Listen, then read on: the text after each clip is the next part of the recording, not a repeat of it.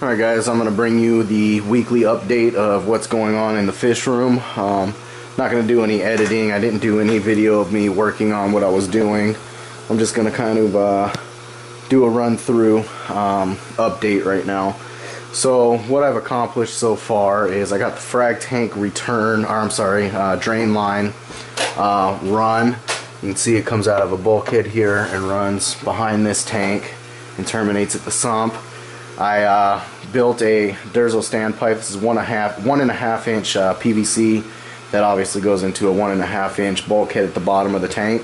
It only has one drain line, but 1.5 inch should be able to handle whatever I'm going to throw into this tank, because I'm not going to do super high flow like return. The tank came pre-drilled with 2 holes at the bottom, which I am assuming are for return lines. I'm not going to use those because it just doesn't make sense to have a piece of PVC coming up all the way from the bottom. You know, unless I kept the returns low, just put lock line in it and kept the returns low. But I'd have to put a check valve on there, and I would never sleep good at night with that. So I'm going to be doing something different. I looked at a whole bunch of different over the rim options for returns. I looked at just putting a regular duckbill, you know, over rim thing. I didn't like the look of it. I looked at sea swirls. I've personally owned sea swirls in the past, and I wasn't happy with them. You know, they are very limited in what they do. So I did a lot of research on different options, and then I found a Vertex Motion 2000. They run about 249 bucks. So I picked one of these up, and it has all levels of controllability. You can control how much you want it to sweep. It'll do a full 360 degrees, it'll do 270 degrees, it'll do 180 degrees, it'll do 5 degrees. Just depends on what you set into the controller. It'll handle 2,000 gallons an hour through it, and also you can control how fast it oscillates. So it can go slow, or you can have it go really fast. So really cool unit. Pretty psyched to use this thing. I'll be doing a different video for this though, so I can show you how it all works and all that stuff. But that's what I'm doing for a return, is I'm using the Vertex Motion 2000. I haven't really given you much on what this tank is. This is a 120 gallon rimless tank. Obviously it's rimless. It measures 48 inches long, 24 inches front to back, and 24 inches tall. It's made out of 3/4 inch glass. That's why this tank was so hard for me to move. I mean, this is seriously no joke. It's a very heavy tank.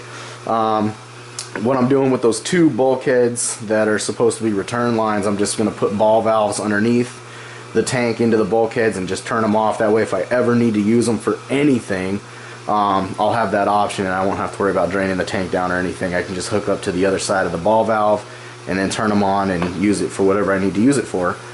I'm starting to trim up the foam. I'm actually going to cut the foam flush with the tank all the way around, and I'm actually going to build like a countertop on this stand for it. So the countertop will probably come out to about here. That way I have an area on which to, you know, set my test kits and all that stuff. So we'll take a look at the plumbing. It just comes out of this 1/2 inch bulkhead here, or 1.5 inch bulkhead here, runs to the sump. It goes up on a 45.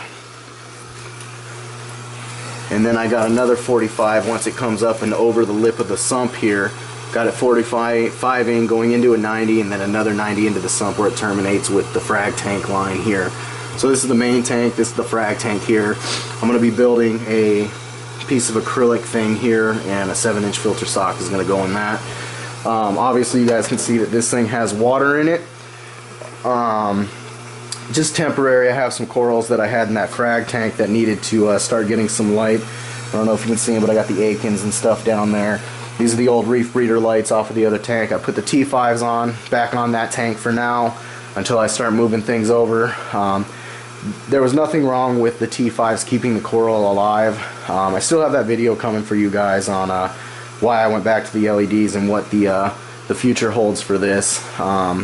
Well, I'll just tell you now what the future holds for this. So, and actually, you know what, I'm going to hold that for another video, because that's going to need to be just like a separate topic.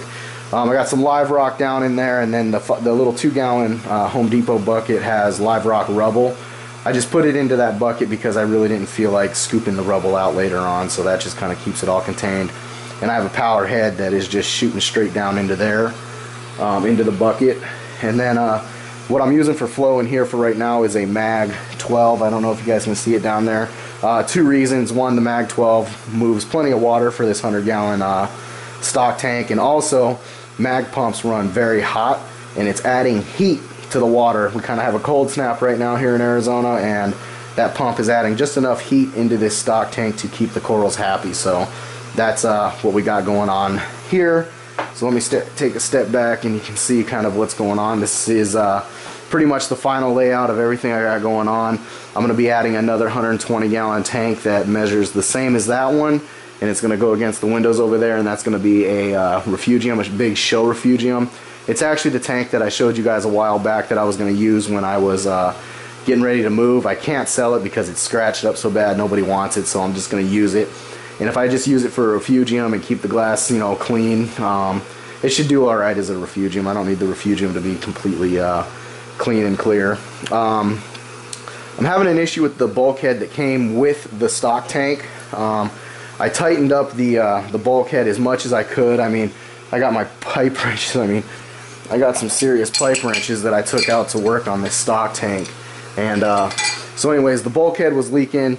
I tightened it the best I could, and it's still leaking. Like, it little dribbles. I mean, I'm not losing gallons a day. I might be losing, like, you know, maybe half an ounce a day. But nonetheless, it's still leaking. The only thing I can think to do at this point now is either replace the bulkhead or just slather the thing full of silicone, which I think I'm just going to slather it full of silicone, because that's what just about everybody does, is just slather it with silicone. I don't know. Anyways, so that's the only issue that I've had so far, is the stock tank just has a little drip right now.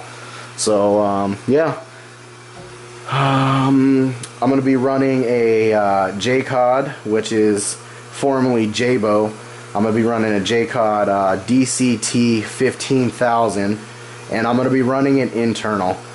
Because of the problem I'm having with the bulkhead, I don't want to run an external pump at this time until I figure something out with that, and I may never need to use a external pump. I just like the option of being able to run an external pump, but for now, I'm just going to go ahead and go with an internal pump, and we'll set it in here, and like I said, it'll be the J-Cod DCT 15,000, and we'll run it in here. Next up on the plans is going to be building the manifold for the returns. So that's going to probably be next week's project, next weekend's project.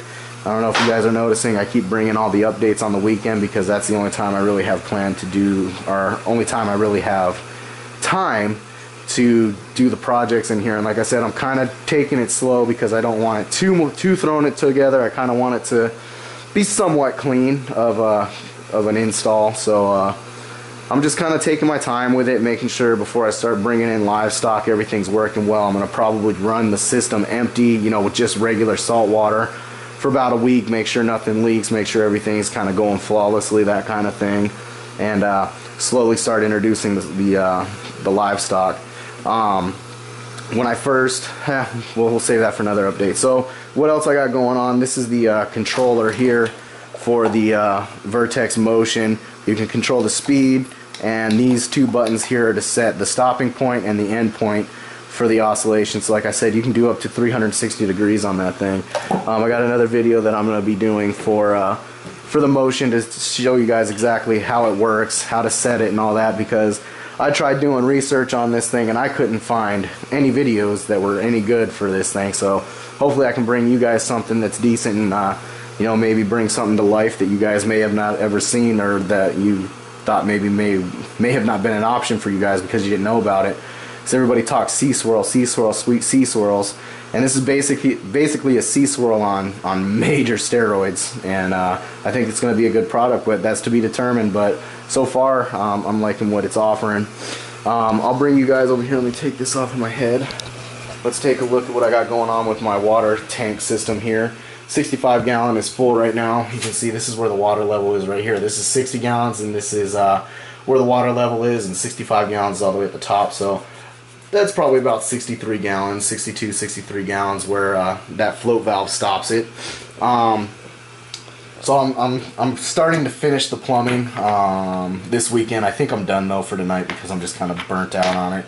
But obviously we're coming out of this bulkhead here. 3/4 inch bulkhead goes to a ball valve, which then goes to a union. I put the union here in case I ever need to take the tank out for replacement or to clean the tank out, you know, because algae grows inside of these things and whatnot, and sludge. They get just nasty sometimes, so you want to clean them.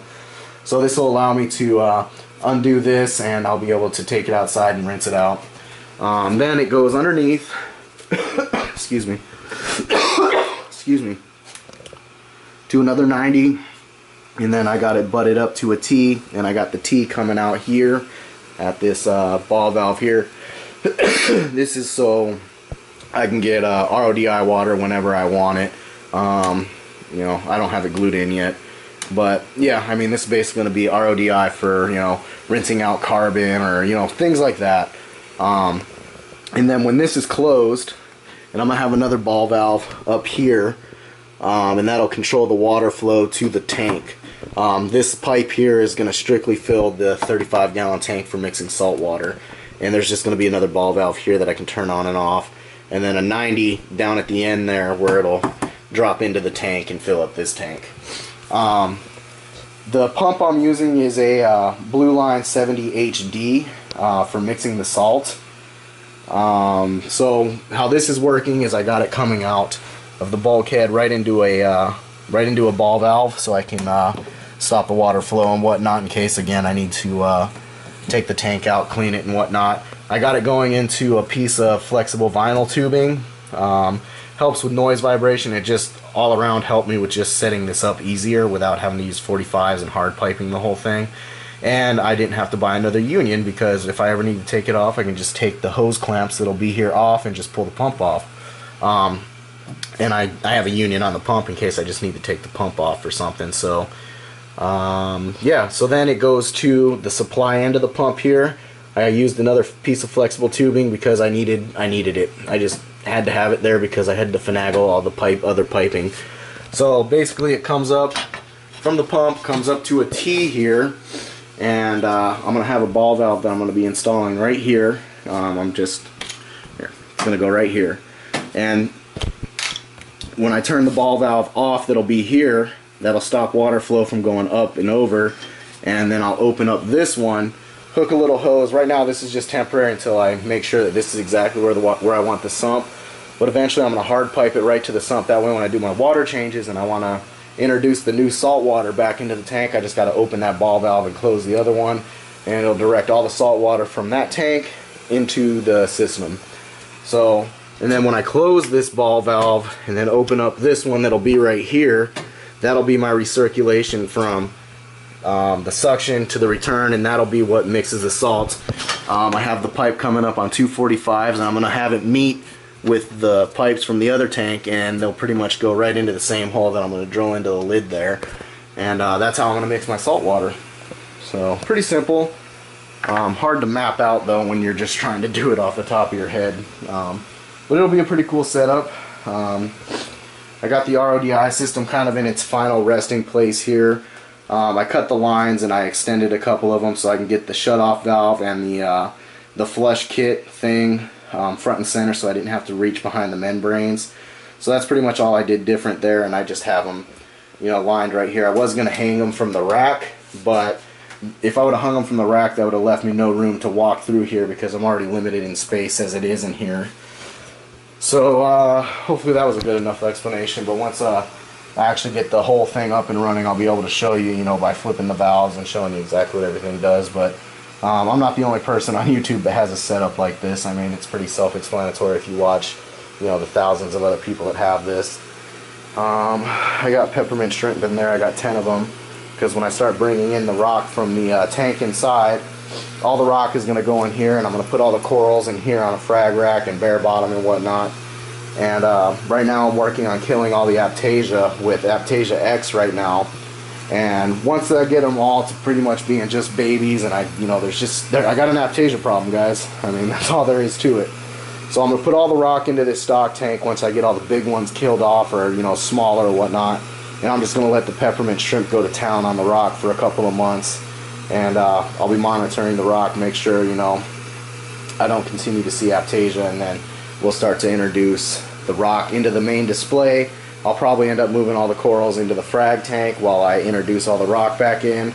Once I get the rock back into this tank, you know, after the peppermint shrimp did their thing, I'm not going to start bringing corals in immediately. I'm going to actually set the tank up and just watch it. Make sure I don't see an Aiptasia popping out here and there, because if I start seeing that, then I'll just throw the peppermint shrimp in here. So that's pretty much all I got going on, guys. I think that's it for me this weekend. I don't think I'm going to do anything else. I'll wait till next weekend to do what I have planned for next weekend, which is plumbing the return lines. So that should be fun. Anyways, we'll see you guys in the next update. Alright, later on, guys.